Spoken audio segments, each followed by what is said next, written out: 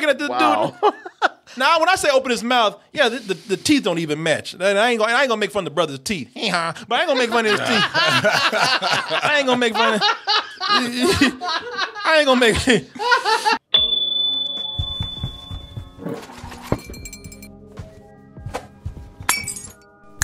The murder of Nicole Brown Simpson.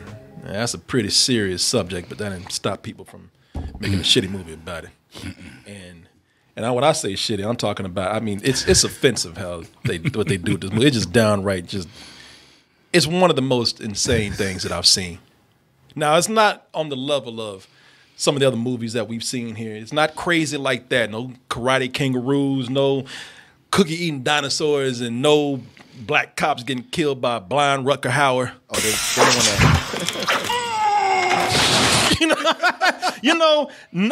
Nothing classy like that. No, nothing like, and compared to what they do in this movie, the murder of Nicole Brown Simpson, what they do in these other movies is very classy. It's downright sophisticated cinema. But I have to say, as far as this movie goes, it is one of the craziest concepts and one of the most offensive concepts because it's based on something that's real. And it asks you the question, what if OJ Simpson didn't do it because, look, I don't give a I said, we all know he did. Come on, this motherfucker was stalking her. He had a temper. He was crazy. Yeah, come on, y'all. Don't let us get into the logistics of it. Y'all, come on, y'all. But the movie still says there is a 0.00001% chance that maybe there was a serial killer out there. The cross-country killer, if you will, Glenn Rogers. What if he was the one who came in, looks like Kenny Rogers, right? In a way. But what if he came in and he was the one that actually killed Nicole Brown Simpson, or at the time, I guess Nicole Brown because she was divorced. But what if that guy was the one that did it? I mean, I know everybody believes that OJ did it, and they should. And we're not saying we don't blame you for that, but we have to look at all the questions and the evidence and the possibilities. We wouldn't be doing our due diligence, and they don't. But a lot of people say, you know what? Bring it on, man. Let's see what you got. Put the possibilities out there. Right. Of course, the evidence. Present the evidence. We do. I got my chart, my string ready, and everything, man. We have. You just say evidence, right? Yeah. Okay. Just making sure. A man's reputation is at stake, and there's, even if it's just a small sliver of a chance, there is a sliver of a chance that a murder of an innocent couple, Ron Goldman and Nicole Brown Simpson, there's a sliver of a chance that their murder has gone unsolved. Let's go ahead and take a look at this trailer for the murder of Nicole Brown Simpson and see if actually what they present to us is worthwhile and honorable. I'm watching you. It's him again, isn't it? I'm sorry, man. No, you know what? I'm just saying you don't know. If this trailer's already got you doing this shit right here, give this man a seatbelt right now. Because you're about to bounce around this fucking room, man. Charlie did it. Charlie, okay. Oh. Is there hold on. Hold on. No, hold on. I'll explain. Keep that thought to yourself. And I'll let Martin, all will be revealed. I don't want to jump ahead for the people out there. So Martin is confused as right now. Oh, Martin. It ain't gonna get any better. I'll tell you that right now. Can we clear up one question? What's Is this a porno movie? Because it sure has all the looks of one. Martin, I'm glad you asked that. And as I said, get your ass. Let me pour him a nice cup of patience right here, because you're gonna have a lot of questions. Okay. And you're just gonna have to wait. Okay. Because Martin, all will be revealed. Look at my hand. All will be revealed. I know the questions you have, and I guarantee you, I got answers. Okay. I got more answers than this fucking movie right here. Because as crazy as this sounds, it is pulling from real life. It is pulling things from. They show you news footage where all of this is pulled from actual events. So they're not pulling stuff out their ass like I thought they were doing. They actually are trying to work with things. They are working with things that are out there. But that's about it.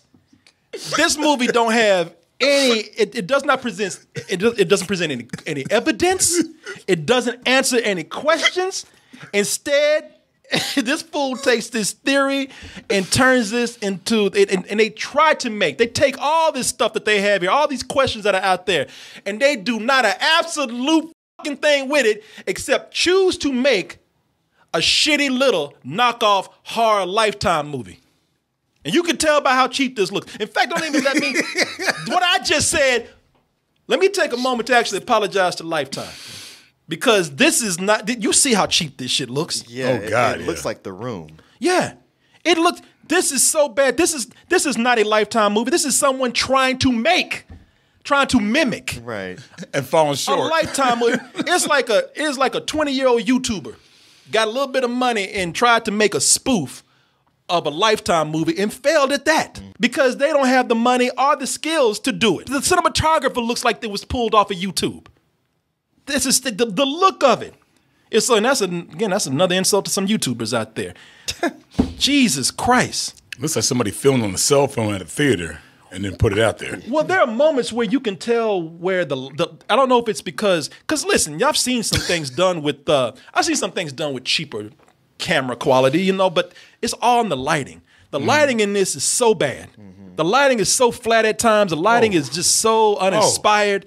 It is, that is one thing that makes this look so bad in some parts. It is some parts are lit so bright that you can see the video quality. Right. It's almost like video quality, like, oh shit, put that light off. It wasn't supposed to see me? It wasn't supposed to see. Yeah, video quality just sitting there, just looking at the movie like, shh. God. It doesn't work if they know I'm here. Yeah. And the dialogue in this, man. Oh, come on. I don't think you could expect much from the dialogue. You can see where they're just writing words just to fill time. Mm-hmm. It's like, well, the characters have to say shit to set up things. Unless it's a silent movie, characters actually have to talk.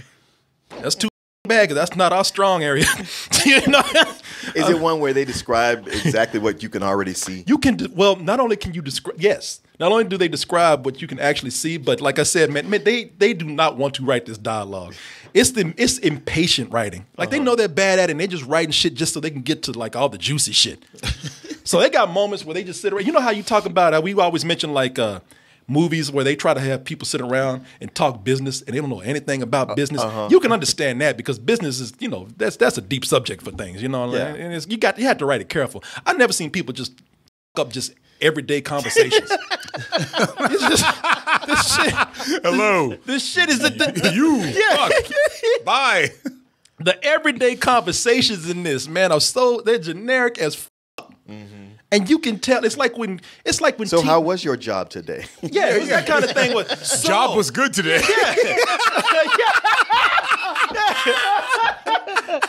So, what are you doing today? Oh, nothing. How are you? It's like teenagers who took a drama class. It's like when you got the athlete who's taking drama and don't want to do it, and they're forced to write a scene, and they just write shit just to get it over with.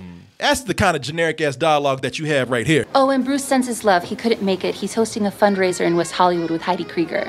What a drag. What can I say? I make a great talent manager. People, Jesus Christ, the fucking editing on that is horrible. I'm sorry. And the name dropping. I know, yeah. Bruce Jenner. and adding all this details, like usually you wait till somebody asks you. Yes. No one talks like this. No one. It's just like if you would have asked me, hey, what are you going to do when you leave here today? Well, Martin, I'm going to go by the grocery store and buy some bananas because I have to make a smoothie tomorrow. Oh boy, you're like, oh wow, me? I'm just going to go home and drink some milk and go right to bed. Nobody tells themselves this information. But also, on the rationale is like, I'm going to go make a smoothie. Boy, Corey, you sure love the smoothies. He sure does, doesn't he, Martin? I know. Corey loves the smoothies. I know. If you follow up, and I follow with information that you don't need. I'm going to go home and make a smoothie. Boy, you sure like your smoothies? I know. They're very delicious, aren't they? It's like an episode of Speed Racer. Yeah. Are you going to share it with your wife, Mia? No, she doesn't like my smoothies. She thinks they taste too bland. But I might create a smoothie just for her that has more flavor. Shit like that. Tell me you're not leaving already. Wait, please tell us you're not leaving already. Oh, are you leaving so soon? Oh, are you leaving so soon? What are you, a parent? Yeah, she's drunk.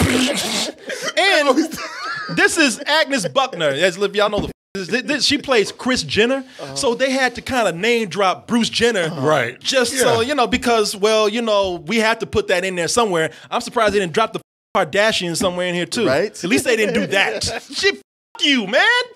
You for not even getting to the offensive. Like, this is right off the bat. You're killing me right off the bat. The credits haven't even finished rolling. Oh. During this part. I'm not you gotta be bullshitting. kidding me. We are 5 minutes into the movie with this bullshit. Credits still rolling when this is going on. Oh no. And then Oh no. and then it becomes very apparent that the director don't give a about Nicole Brown, don't give a about her family, don't give a about Ron Goldman, don't care about any of these people, man. He doesn't even care about the truth. This is a guy who wants to make trash. This is a guy who wants to make smut. And as I say, he's not even good enough to do bottom of the barrel trash. He's not good enough to do garbage.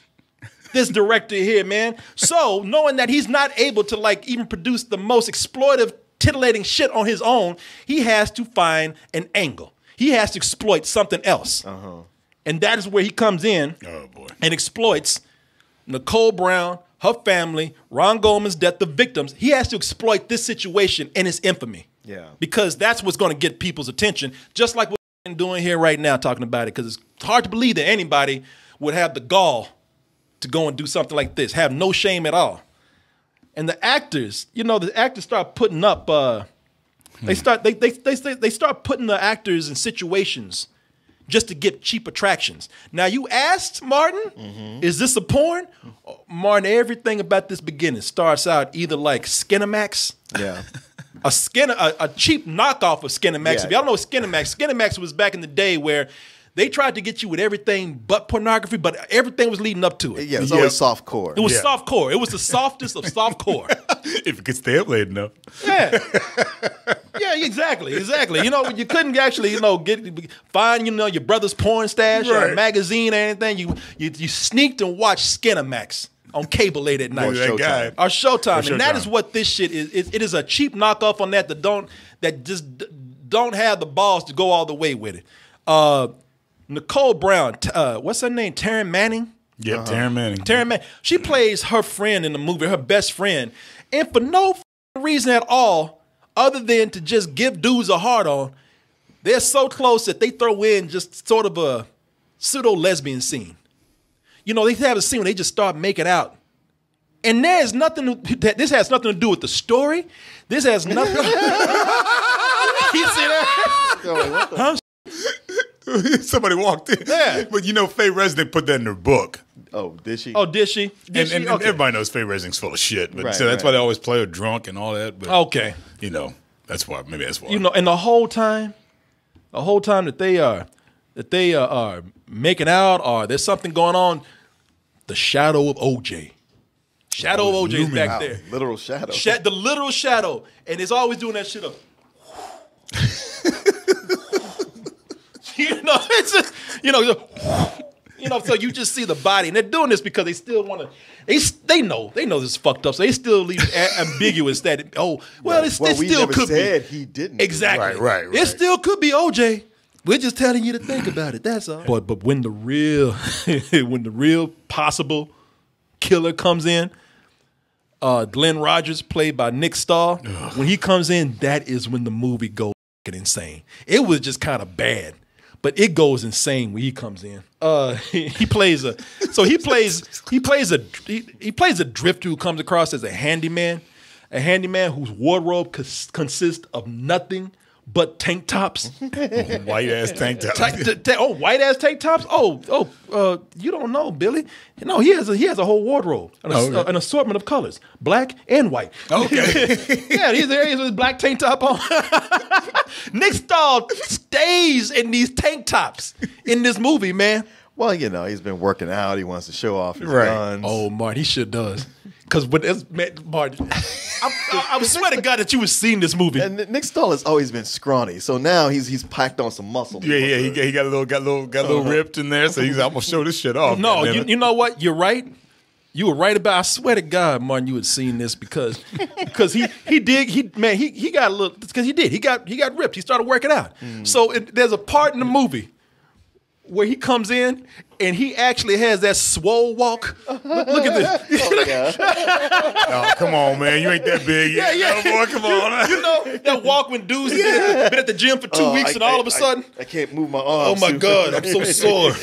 Well, why? Because I've been working out at the gym. And 100. Oh.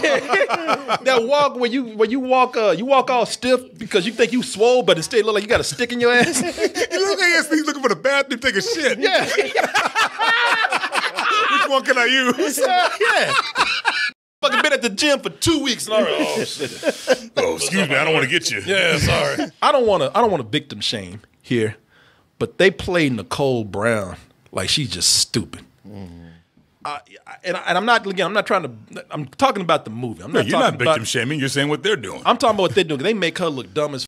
So Ron Goldman, everybody knows that there was something going on, and they are building towards that. But in the movie, Ron trying to work for that ass hard, man, and she's just constantly putting his ass in the friend zone. Oh, okay. Yeah, it looked like it might end up.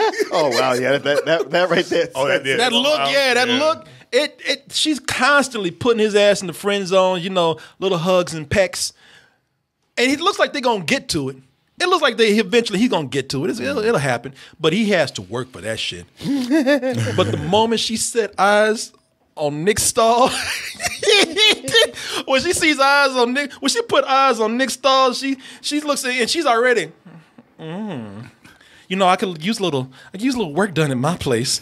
Turns out that not only the way the movie puts it, not only was Nicole Brown into bad boys, no, she was into crazy boys, crazy mother. If you look like the moment she sees Nick Stahl, she's into him. She's wet as, and I don't see how, because he looks crazy as, looking like a wild animal, fidgeting all over the place. Well, my girlfriend is supposed to be my designer, but she's kind of pulled a disappearing act on me lately. Excuse me while I get something to bludgeon you to death. Exactly. And she lets him into her home, where he acts even more like a feral, crazy ass animal. You know, when a person acts this wild, because the thing is, he consumes food crazy, like he can't even eat normal. Like watching him in the movie eating an apple, he looks dangerous.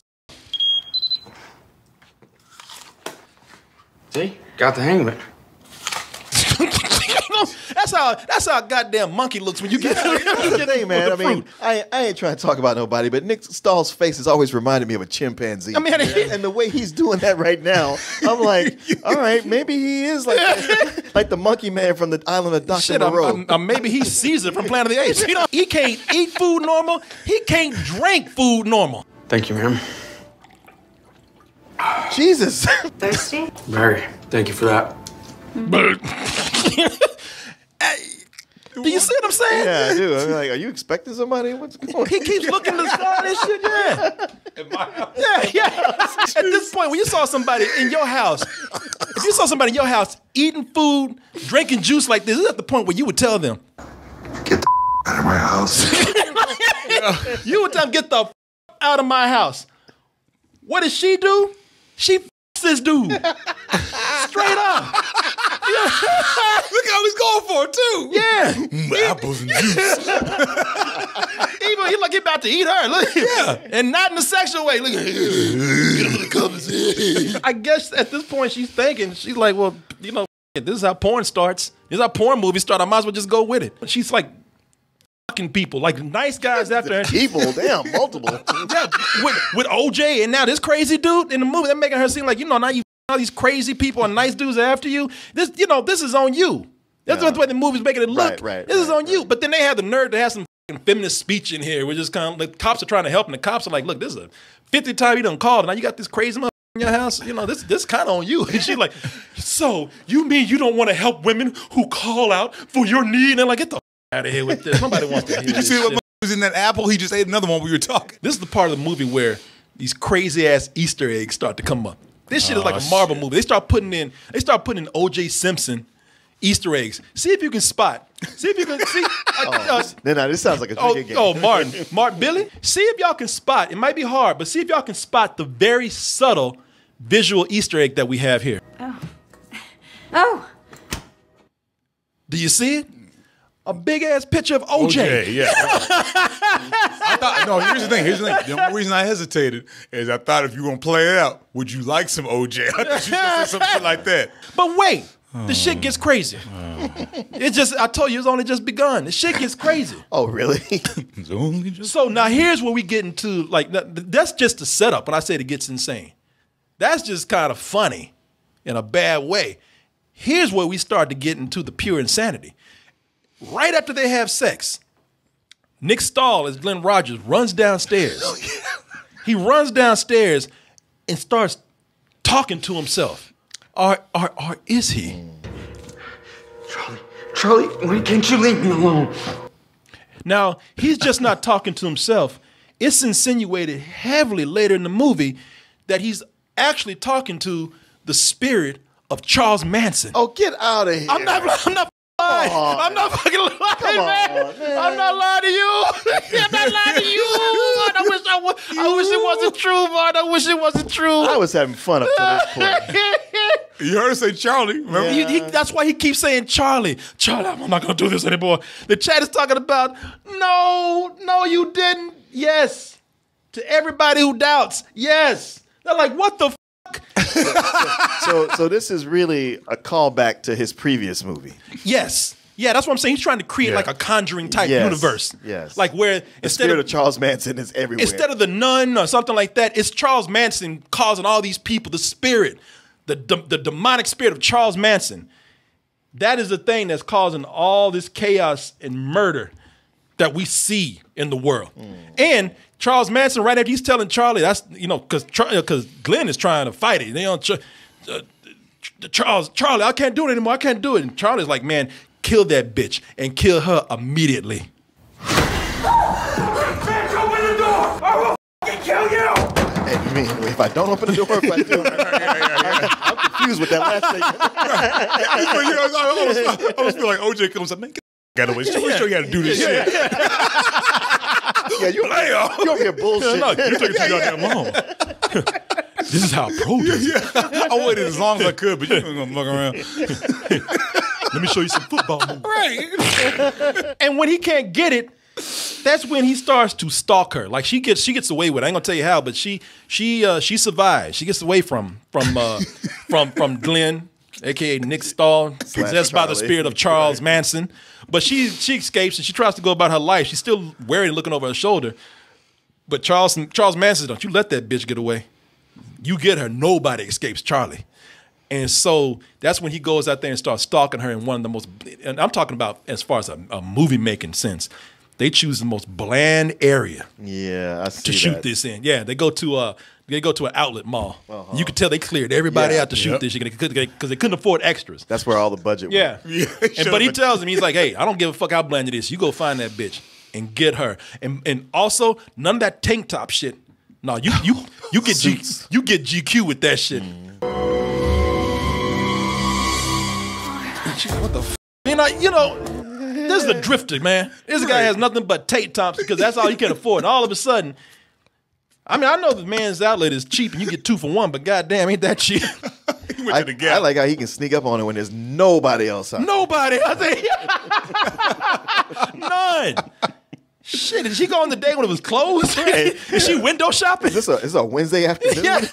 At 10 a.m.? We're talking about afternoon. You know we don't open until 11, right? Shit, this is 9 a.m. You know what they did? They shot at 8 in the morning when nobody was around. I can tell you what they did. Because they couldn't afford no permit to keep people out of there. They couldn't afford no extras. I was going to say, they didn't clear nobody out. They didn't clear nobody out, yeah.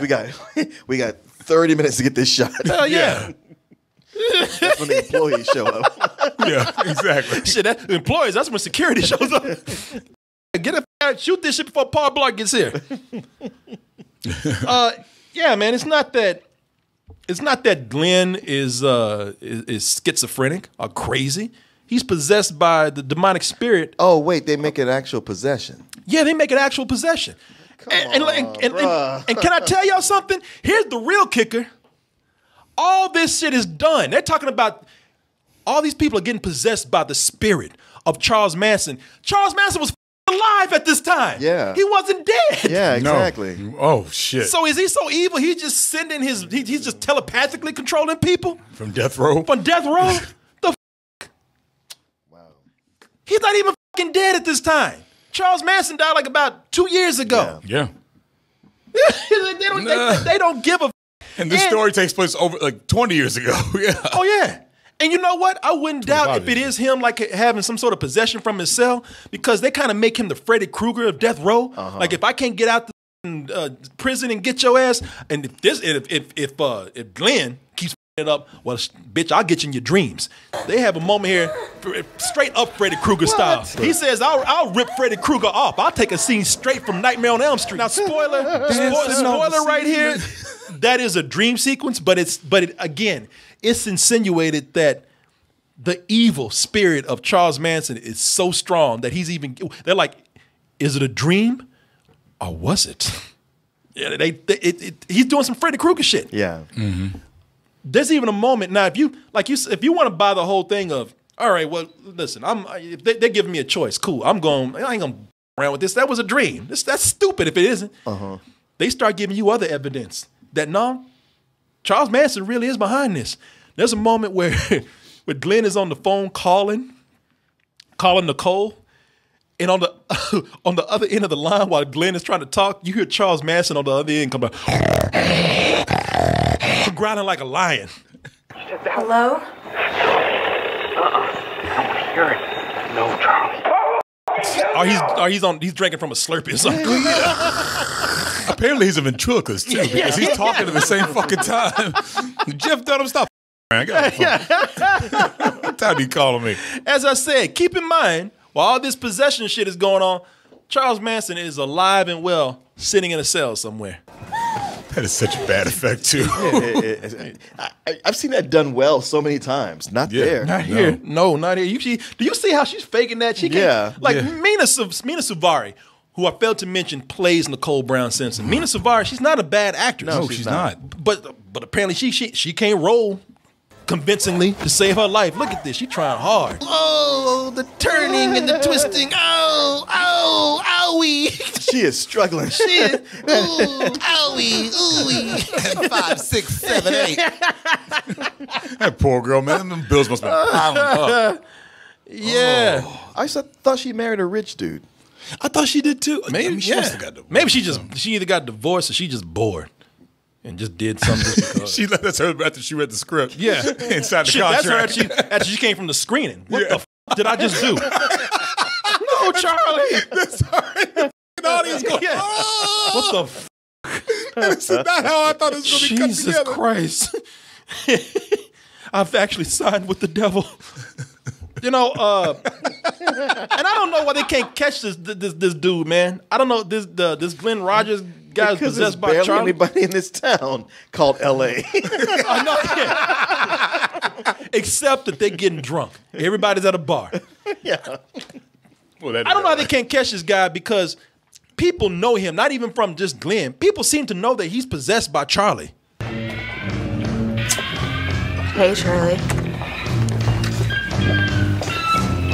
People that he when they come and say, like, people that he knows that he's friends with. Apparently, him and that chick, they done kicked it a few times.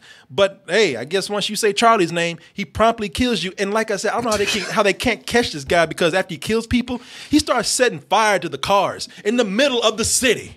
Don't take that. Don't push it into a lagoon or something, or don't take it out to the country. This shit is in an alley. Like, the cops will be there in a minute. And he's meeting people at a bar with witnesses around. Well, maybe they just thought the Lakers won the game. Yeah. If you're looking for OJ in this movie, if that's the hook for you, you're going to be disappointed because OJ doesn't come in until near the end. Oh, seriously? And it's funny because when he comes in, maybe when you saw that trailer, because when we talked about the trailer the other day, we were like, well, you know, if the dude kind of like turns his head in a darkly lit alley and stands on his head, then maybe I can see OJ right if you there. squint. If you squint. Yeah, and if you squint and you're blind in one eye, then maybe he looks like OJ. But as soon as that brother steps on the scene and opens his mouth, and when he steps on the scene in the light, and opens his mouth. Hey Nicole, I want to see the kids before I go to Chicago tonight. When he opens his mouth, first of all, I didn't know she was married to David Strathern.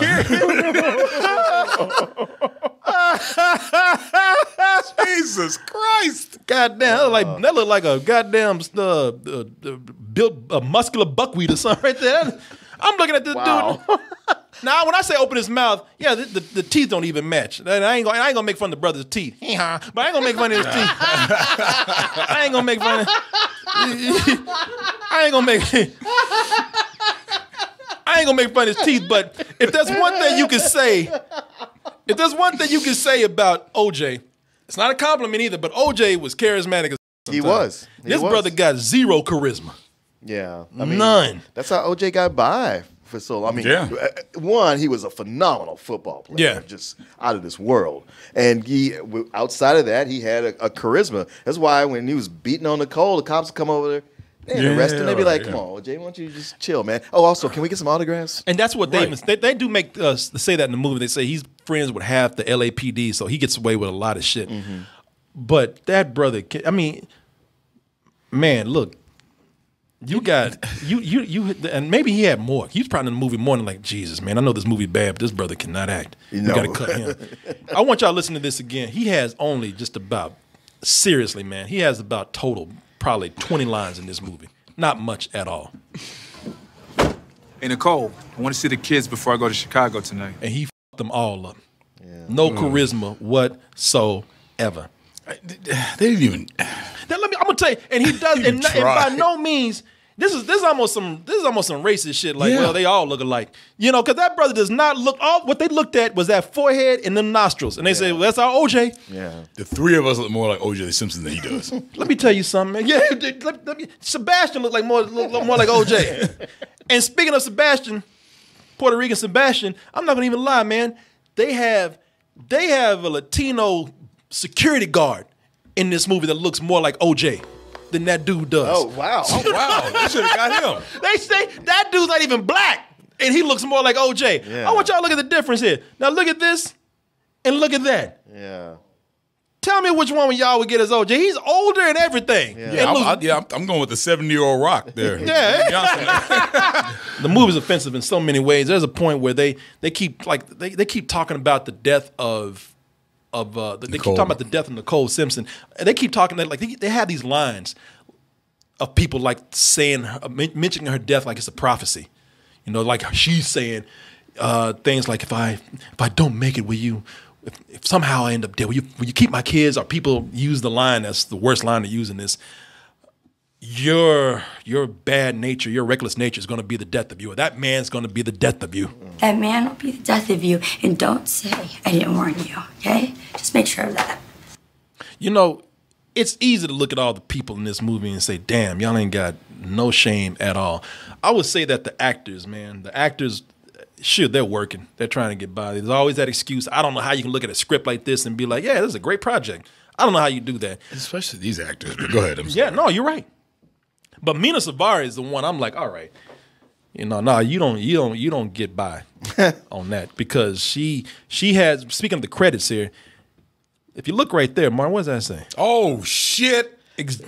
Okay, you got to know that when you see that title, executive producer, doesn't mean she actually did shit. Right, it means she got paid. That means she got that credit, so she had a little bit of creative control. At least she was able to, when they said we need you to do this, she could go like, no, I'm not doing that. But that's true. Which she should have said to this whole project. Yes, but the title carries weight. Yeah. When it's presented there on the screen. It does. It does. That's why people get paid to have their name as executive producer. Steven Spielberg gets paid millions just to have his name featured there.